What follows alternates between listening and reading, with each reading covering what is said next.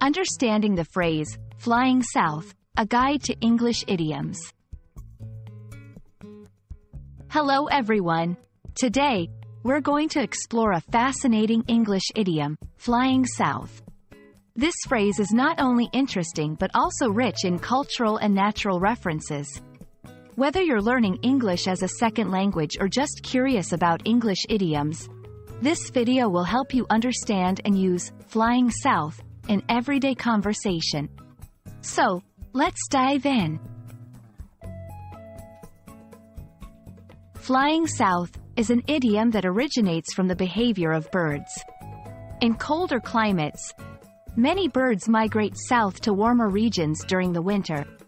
This phrase has come to metaphorically mean moving towards a warmer, more comfortable, or safer place. It can also imply escaping from a difficult or undesirable situation. To better understand flying south, let's look at some examples. 1.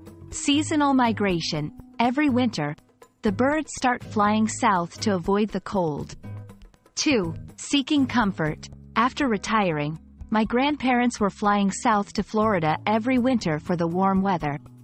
3. Avoiding problems. When the company's financial troubles began, many investors started flying south. These examples show how flying south can be used in different contexts, all relating to seeking a better situation. There are other idioms and phrases with similar meanings. For instance, heading for greener pastures. This means moving to a more promising place or situation. Making a beeline for. This implies moving quickly and directly towards something desirable. Understanding these similar phrases can help you enrich your English vocabulary and expression.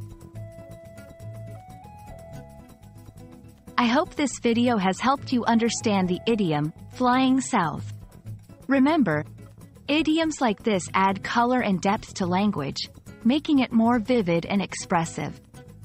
So, don't hesitate to use flying south in your conversations when you want to describe moving towards something better or escaping a tough situation. Happy learning, and see you in the next video.